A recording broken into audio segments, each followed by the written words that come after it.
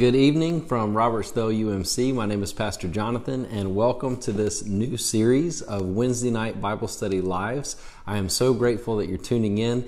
The question that this video is going to seek to answer, in fact, the question that this whole series is going to seek to answer is, who is the third person of God?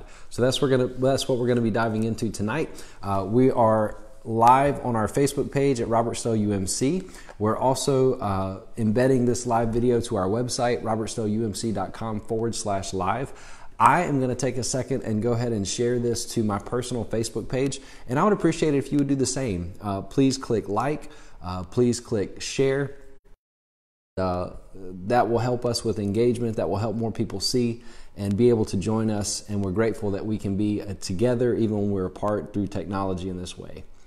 So, all right, here we go. I'm sharing this to my page, and I want to make it public. So be sure you check your privacy settings and things like that if you want to make the video public and share it with friends and that kind of thing. Thank you so much. Like I said, my name is Pastor Jonathan Hart. I'm the pastor of Robertsdale UMC in Robertsdale, Alabama, South Alabama. And if you have never tuned into our videos before, we have Bible Study Live Wednesdays at 6, which is what we're doing right now. And we have Worship Live on Sunday mornings at 10. We just celebrated Easter. This past Sunday was the first Sunday after Easter. And tonight we're kicking off a new series of Bible studies on Wednesday nights and sermons, messages on Sunday morning. Entitled The Third Person. Our new series is called The Third Person, and the whole series is about getting to know the Holy Spirit.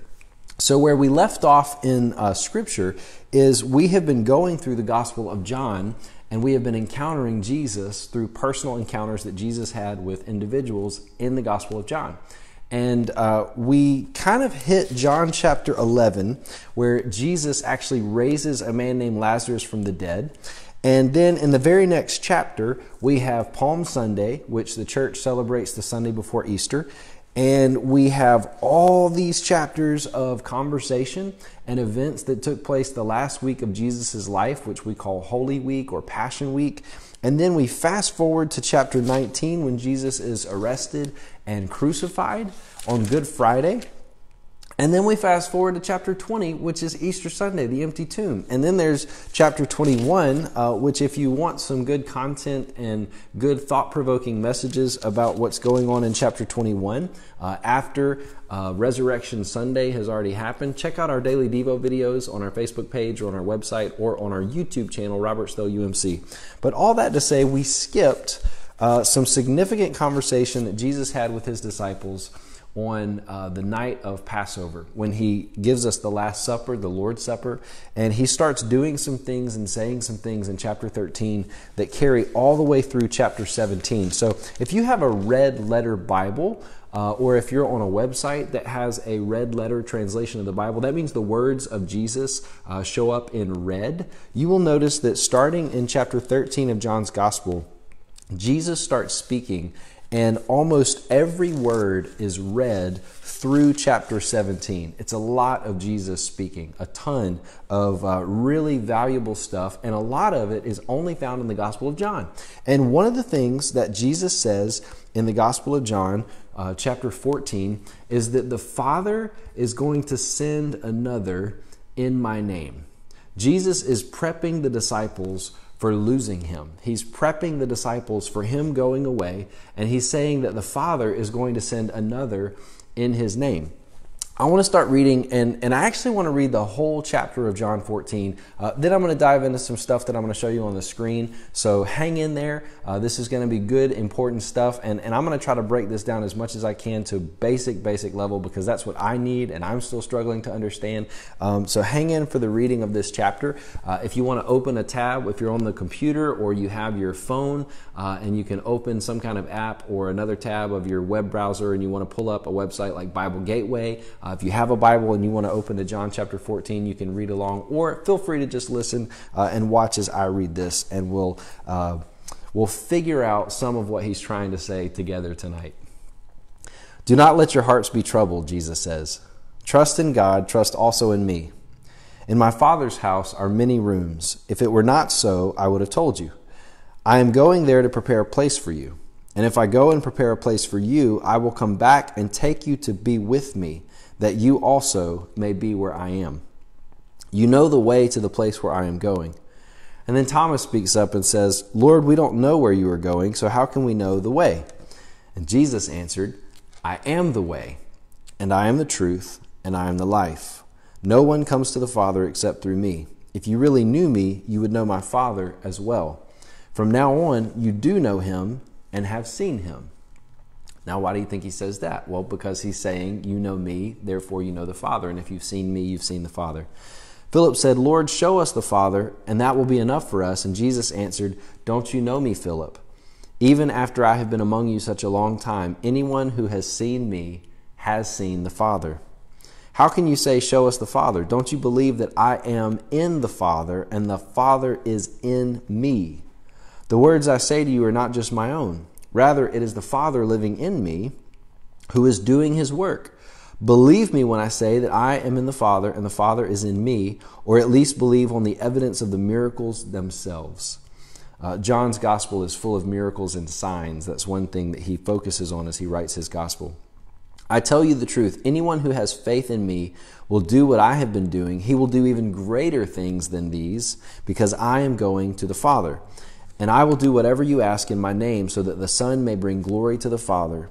You may ask me for anything in my name, and I will do it. If you love me, you will obey what I command. And I will ask the Father, and he will give you another counselor to be with you forever, the Spirit of truth." Put your finger on that one. We're coming back to it. The world, the Spirit of truth, the world cannot accept him because it neither sees him nor knows him. But you know him, for he lives with you and will be in you. Put your finger there too. That's verse 17. "I will not leave you as orphans. I will come to you. Before long, the world will not see me anymore, but you will see me. Because I live, you also will live. On that day, you will realize that I am in the Father, and you are in me, and I am in you. Whoever has my commands and obeys them, he is the one who loves me. He who loves me will be loved by my Father, and I too will love him and show myself to him." Then Judas, not Judas Iscariot, the other Judas, said, "But Lord, why do you intend to show yourself to us and not to the world?" And Jesus replied, "If anyone loves me, he will obey my teaching. My Father will love him, and we will come to him and make our home with him. He who does not love me will not obey my teaching. These words you hear are not my own. They belong to the Father who sent me. All this I have spoken while still with you. But the Counselor, the Holy Spirit, whom the Father will send in my name, will teach you all things and will remind you of everything I have said to you. Peace I leave with you. My peace I give you. I do not give to you as the world gives. Do not let your hearts be troubled, and do not be afraid. You heard me say, I am going away, and I am coming back to you. If you loved me, you would be glad that I am going to the Father. For the Father is greater than I. I have told you now before it happens, so that when it does happen, you will believe. I will not speak with you much longer, for the prince of this world is coming. He has no hold on me, but the world must learn that I love the Father and that I do exactly what my Father has commanded me. Come now, let us leave. And then he continues the conversation as they leave the upper room where they've shared dinner together, and Jesus continues to talk to his disciples and then eventually pray with them in his presence. So that's John chapter 14. I do want to look at one note. Forgive me. I'm doing this on the spot because I saw something interesting, and I just want to make sure that and then verse 28. Yeah, okay. So my Bible has some cross-references and footnotes. Yours may too. I like to take advantage of those and see what they say, so I was just looking at that for a moment. I want to go ahead and invite you.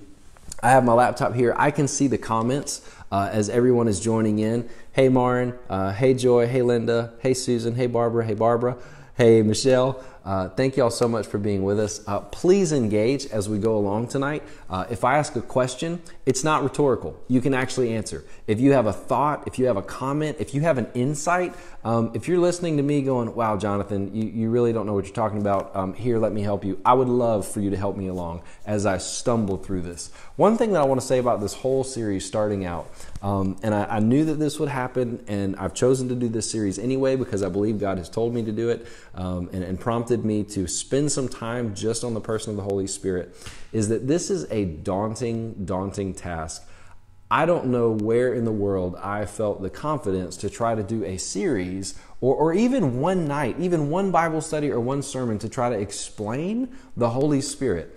The moment you try to put him in the confines of human understanding, you've already failed in the effort. So just know that I know that going in. But we're going to do our best because God does want us to know him. He has revealed himself. He's given us his word. He wants us to seek understanding and to grow in our knowledge of him. So that's what we're trying to do. I in no way intend to come across as if we're embarking on a comprehensive journey where we will know everything about the Holy Spirit, because that would take eternity and we just can't do it. But I do think there are some basic things that we can know about the Holy Spirit. And first of all, this idea of the Trinity. So if you've never heard of the Trinity before, in Christianity, since its early days, and especially as you read through the New Testament, the writings of Paul, Trinitarian form, God in three forms, Father, Son, and Holy Spirit, has always been in the story. He's been there since the beginning. And the Gospels tell us that the Son, Jesus, who came at a certain point in human history, was always with the Father and the Spirit from the beginning. So God is eternal. That means the Father, Son, and Holy Spirit are all eternal. There was never a time when one of them existed without the others, and they are all God. So we're going to try to wrap our heads around this tonight as we begin this journey together and just try to start understanding what in the world that means. And this is an illustration that I have found helpful. And so I'm going to ask you, and I mean this is interactive. What is this? What's this? This is also an egg, right? Why do these two pictures look different? And to give you the benefit, in reality, we actually don't know if this is a full egg because you can only see what part? The shell, right? You can only see the shell. So for all we know, somebody drilled a hole in the back of these eggs and pulled out what's inside, and all we're looking at as the shell. But if I show you this picture and say, what is this? You're going to say egg, right? But you also said the same thing on this picture, right? Would any of you say that this is this egg?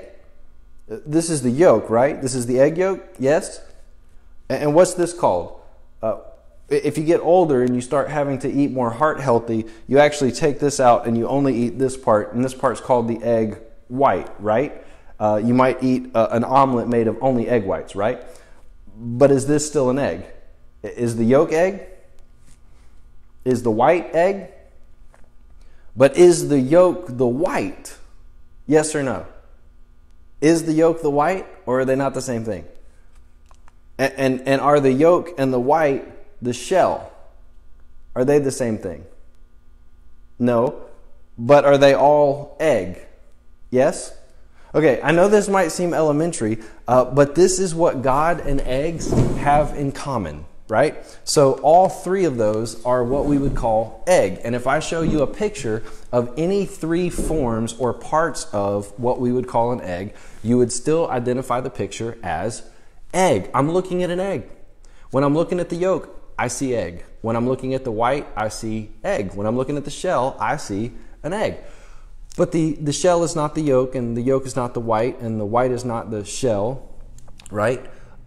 So another way that I have explained this to preschoolers when I'm doing chapel is a little rhyme. I use my fingers because I don't need a prop. I carry this prop around with me all the time.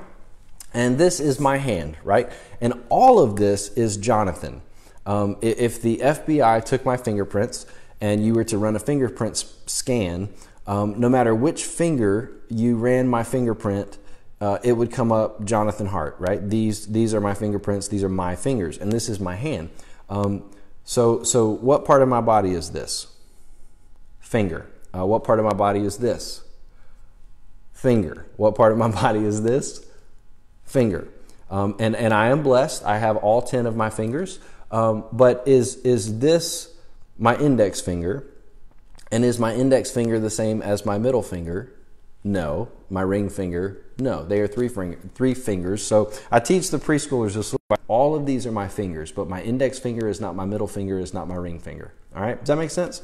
But here's where God departs from the simple and silly and very limited images of eggs and fingers.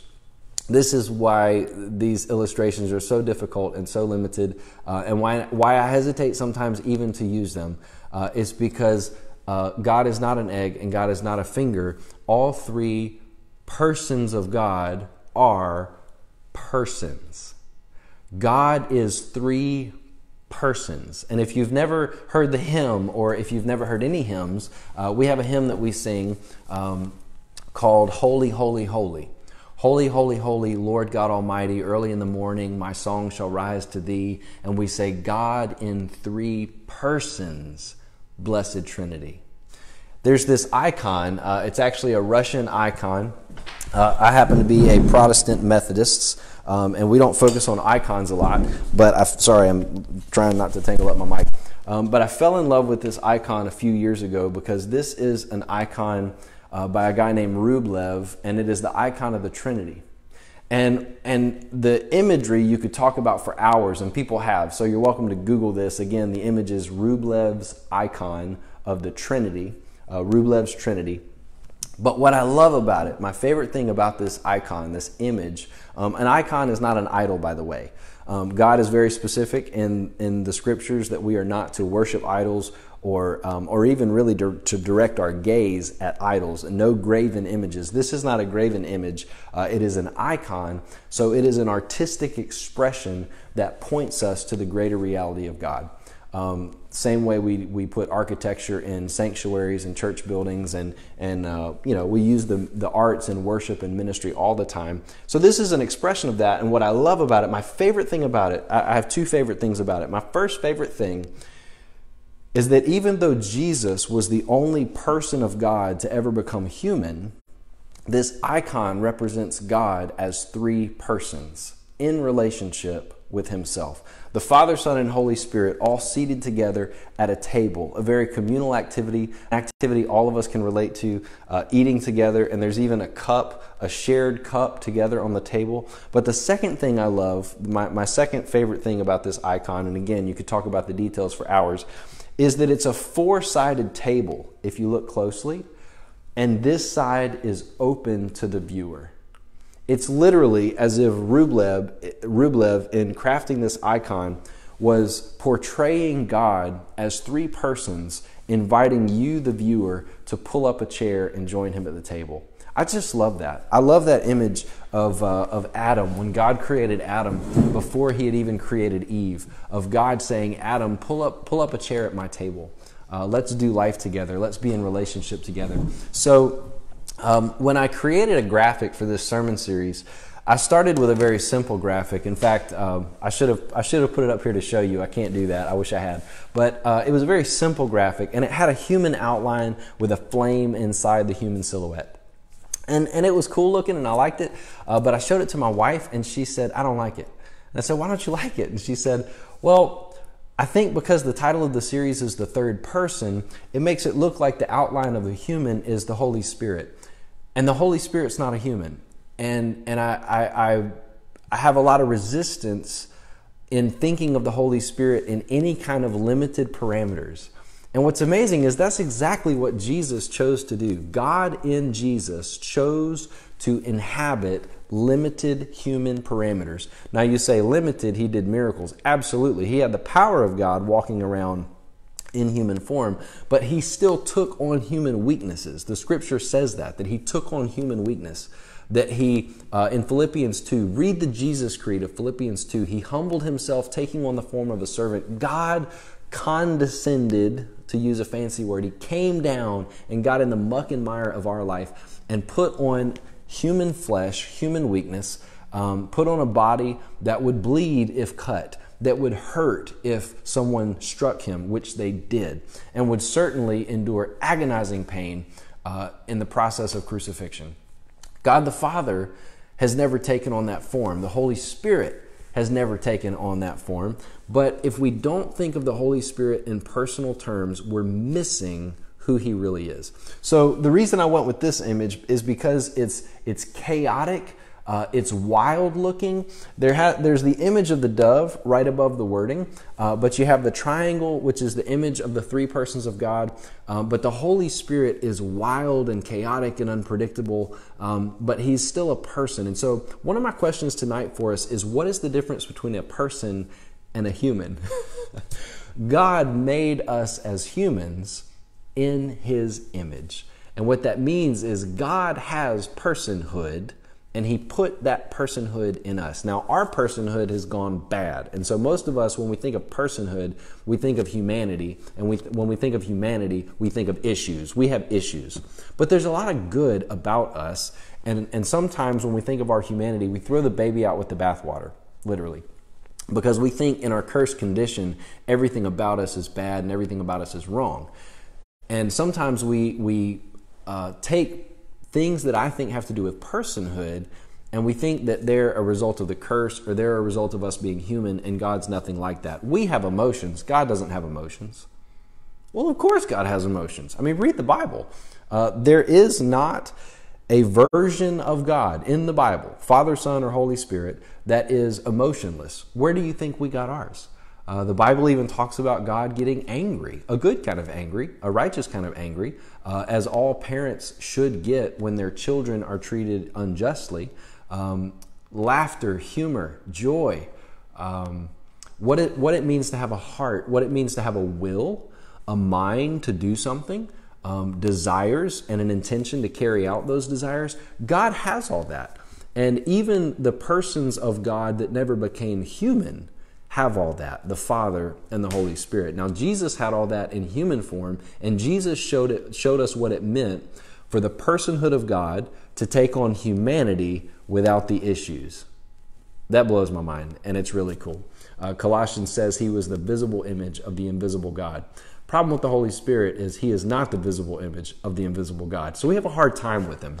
There's this amazing book called Paul, the Spirit, and the People of God by Gordon Fee, and he talks about the Holy Spirit and the writings of Paul, which Paul gives us probably greater understanding of the Holy Spirit and who he is and why he matters for the church and us today as Christians. The person that Jesus told us in John 14 would be coming, sent by the Father in his name to take the place of Jesus on earth. It's a great book and has a lot of insight, but Paul wrote more about him than anybody. So Gordon Fee really focuses on the writings of Paul. This is a great book, a great resource, and it's not just for scholars. It's not just an academic. I can quite understand, but the Holy Spirit is a gray oblong blur. Maybe you feel like that. Maybe you feel like your whole life, if you've ever heard of the Holy Spirit's just this gray oblong blur.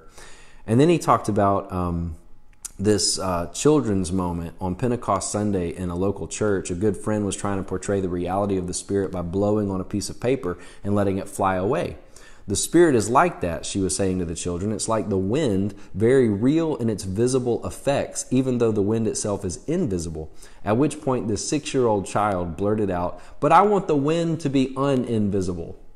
And Gordon Fee turned to his wife and whispered, "Exactly. What a profound moment. How often we all feel this way about God as Spirit, as Holy Spirit. We want the Holy Spirit to be uninvisible." So a lot of times we think that the Holy Spirit is impersonal because of the images for him in Scripture.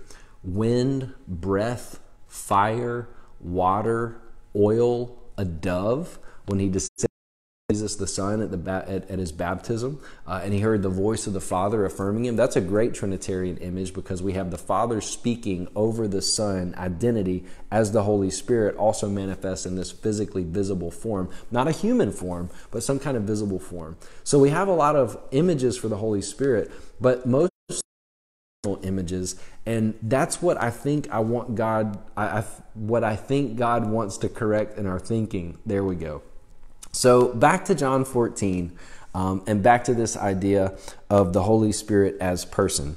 So one thing I notice in verse 6 of John 14, verse 6, is Jesus said, I am the way, the truth, and the life. You remember that? Did you catch that? Jesus said, I am the way, the truth, and the life. Then down in verse 17, Jesus, he says in verse 16, I will ask the Father and he will give you another counselor to be with you forever. But then he says in verse 17 that he's the Spirit of think. Paul refers to the Spirit, the Holy Spirit, as the Spirit of Christ, the Spirit of Jesus. He is the Spirit of Christ. Now, he's not like the invisible soul of Jesus, as if he's a part of Jesus, but Jesus is still Jesus and the Holy Spirit's just a part of his personhood. The Holy Spirit is a separate person, but he's the Spirit of Christ. Oh, this is making my brain hurt. Is it making your brain hurt? But Jesus is talking this oneness language. So the Spirit is another who's going to be sent in his name by the Father. So the Father's in heaven. Jesus is going to go be with the Father. The Father's going to send another to be with us. But that other is the Spirit of Jesus. And as Paul says in Romans 8, the very same Spirit who raised Jesus from the dead. The Holy Spirit is the person who performed the miracle of Easter. He's the one that raised Jesus from the dead. And Paul says in Romans 8, he will also raise our lives to resurrection, eternal life. He will give life to our mortal bodies. So verse 17 says, the Spirit of truth, the world cannot accept him because it neither sees him nor knows him, but you know him, for he lives with you and will be in you. Now, what does that mean? Jesus is talking about a person of God that the Father has not sent yet. But he says, you will know him because he lives with you. He is currently with you. Why do you think Jesus said that the Holy Spirit was already with the disciples? Because he's with them in Jesus. Jesus is walking around, one with the Father and one with the Spirit. Therefore, if they are with Jesus, they are with the Holy Spirit. But what does he put in future language? He lives with you. He is with you and will be what? In you. There is a huge theme that runs throughout the entire Bible that God is with his people. But what Jesus is saying is with the coming of the Holy Spirit, God will no longer only be with his people. He will be in them. And that's a prophetic promise. Look in the Old Testament prophets and see that. I shouldn't say things like that and not be able to tell you where. I'm sorry, Google it. I'm thinking Ezekiel and or Jeremiah and Greek for breath and wind is also the same word as spirit. So that's why wind and breath are such a powerful image for the Spirit. God is going to breathe his Spirit once again, this new creation image that John plays with a lot, that in Jesus, God is making us new, that God is once again breathing the breath of life into us, but that breath is his very Holy Spirit. So we're going to talk about in coming weeks at some point in this series, we're going to get into music theory a little bit and how two notes can actually exist at the same time, not competing with each other. So it's not that God is replacing your personhood or your personality with himself and his own. It's that he is inhabiting us so that our personality and his personality fuse together, and the same that Jesus says is true of himself becomes true of us. And that is, the Father is in me and I am in the Father. And one thing that you see throughout this whole section of this discourse of Jesus, this long conversation where he's talking to his disciples and even praying for them, of John chapter 13, 14, 15, 16, 17, one thing that you see happen over and over and over is Jesus talking about oneness.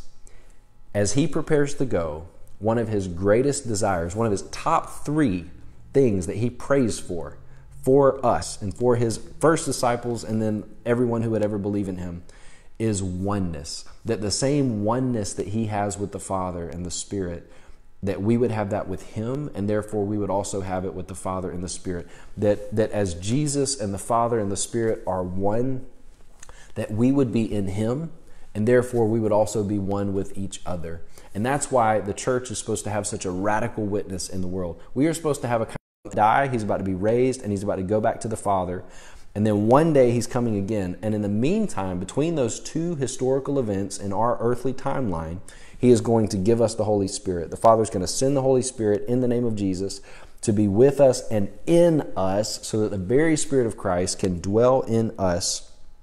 And on that day, you will realize that I am in my Father and you are in me and I am in you. So we're going from with language to in language. And Jesus says this is a very good thing. In verse 6, he actually says specifically that this person he's talking about is the Holy Spirit. He says the counselor, which that word counselor, we could do a whole night just on that, but in Greek it's parakletos, or in English paraclete. It means advocate, but not just a legal advocate. That term can be limited. Not just helper, that term can be limited. Well, helper's good. Comforter can be a little limited in the way that we think of that and the expression of what he's doing in that role as comforter. But he's our comforter, he's our counselor, he's our helper, he's our paraclete, he's our advocate. He's the one that fights alongside. He even fights in us and through us and for us. And in Romans, Paul says that not just Jesus the Son is seated at the Father's right hand interceding for us, but the Holy Spirit is also inside us interceding for us. That means he's praying for us even as we're walking around with him inside of us. You ever feel like your prayers don't work? Bank on the fact that if you've allowed the Holy Spirit to live in you, and I don't just mean you've given him a parcel on your huge plot of land to stay in the back corner. I mean, if you've allowed him to come in and make his home, as Jesus said, the Father and I will come in and make our home with you. If you've allowed the Holy Spirit to move in and take up residence and be the controlling agent in your life, his personality, the personality of God merged with yours, that he is directing everything about your life. If you've allowed that to happen, you can count on the fact that when you pray, even if you don't know if your prayers are good, even if you don't know if they're right, even if you don't know what to pray for, the Holy Spirit is praying with you. And he's a paraclete. He fights for you and alongside you. That's such a great image. And Jesus says in verse 26 of John 14, but the counselor or paraclete, the Holy Spirit, whom the Father will send in my name, will teach you all things, will remind you of everything I have said to you. He will remind you of everything I've commanded you. He will help you obey, which is what Jesus has said. If you love me, you'll obey. Love, obey, love, obey. And then he says, peace I give with you. That's an incredibly comforting verse. And he says, you heard me say I'm going away and I'm coming back to you. Listen to this. John 14, verse 28, underline this. If you loved me, you would be glad that I'm going to the Father, for the Father is greater than I. I want to conclude here because this is powerful. I think this may be one of the most powerful thoughts that I share with you in this video tonight. Jesus says that if we really knew Jesus and if we really loved him, we would be glad that he's going away. On a personal note, I just lost my dad last Sunday. When you love someone, you do not want them to go away, right? I mean, if they love Jesus, they are not glad if he's telling them that this is a funeral. You thought this was the Passover meal. You thought we were going to have dinner together. I'm telling you this is a funeral reception. That's not what anybody wants to hear when you love someone. And even if you know that you're about to die or about to go away, that's never a fun conversation to have. Parting is sorrow, right? But Jesus says, if you knew and loved me, if you loved me, you would be glad that I'm going to the Father because the Father is greater than I. I don't just think, as I take that verse at face value, I don't just think he's saying, guys, I'm going to have so much fun in the presence of the Father that if you really loved me, you would want me to go. It's going to be thousands of years before I come back, but I get to go to Disneyland. And if you really love someone, you're happy for them when they get to go to Disneyland and you don't, right? That's how I can read that verse. I don't think that's right. I think what Jesus is saying is, if you loved me, you would be glad I'm going to the Father because the Father is greater than I am. And he can do more through me if the Holy Spirit is in you. And if you really loved me, you wouldn't just want to stop at with. You would want to take the next step to in. You don't just want me to be with you. That's what these past couple of years have been. These past couple of years have been amazing. I have been with you. But what I'm telling you is we're about to level up and enter a whole new ball game where if you will let me go and let me go to the Father will send another in my name who will not just be with you, but he will be my spirit, my presence, the very presence and personhood and personality of God inside you. You won't just be close to me, you will be one with me. And if you loved me, wouldn't you want our relationship to go to that level? That's the invitation of Jesus. That's who the third person of God is. He's the Holy Spirit. He's the counselor, the advocate, the paraclete, the helper, the comforter, who is the very presence, power, personality of God that chooses to live in us. And our bodies, as Corinthians say, the Corinthian letters say, I think, is it 1st or 2nd? I always get 1st and 2nd Corinthians mixed up. I think it's in chapter 12 or chapter 6 of one of those, that our bodies are temples of the Holy Spirit. The reason I don't know that and have to know that tonight is because I'm going to preach it in a couple of weeks. So we have some time. We're going to dive more in detail in that. But our bodies are meant to be temples of the Holy Spirit. So I think that's an incredibly promising prospect that Jesus is saying, if you really loved me, you would be glad I'm going to the Father. Because if I go to the Father, I'm not with you anymore, but he'll send the Holy Spirit. And through the Holy Spirit, I can be in you. And wouldn't that be better? I hope you've gotten something out of tonight. I would love to know how this teaching has impacted you. I would love to know if God shared a word of invitation or challenge. If you feel challenged by God, if you feel like he's calling you to do something tangible or respond to this in some way. If you learned something and you were just impacted, share your favorite thought from tonight. Share questions. We're just getting started. This is Bible study number 1. I haven't even preached sermon notes, reflections, questions, and we will continue this journey together as we go from being with God to being in God and having him in us. This is Pastor Jonathan of Robertsdale UMC. God bless you tonight. Grace and peace.